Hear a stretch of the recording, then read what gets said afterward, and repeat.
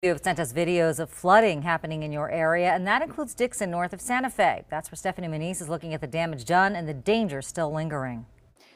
Dixon is made up of several arroyos and the Embudo Creek. The fire chief here tells me a little bit of rain can be disastrous, and that's exactly what we saw today. While we were here, the rain came down and completely washed out this county road to the point that the road had to be completely blocked. Up to an arroyo like this, and you don't really know how deep the water is. All you see are the standing waves. That's the Dixon fire chief. He says when there is flooding that's deeper than what it looks, there could be anything floating down with the water. Like the Embudo River flooded a few days ago, and then again about a week before that.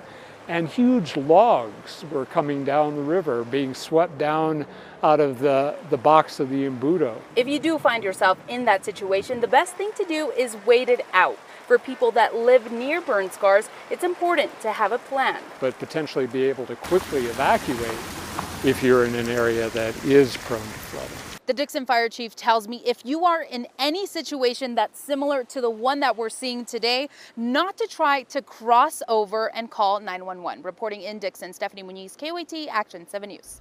Rio Arriba Emergency Services has an emergency alert system they send out where people can sign up for weather alert warnings.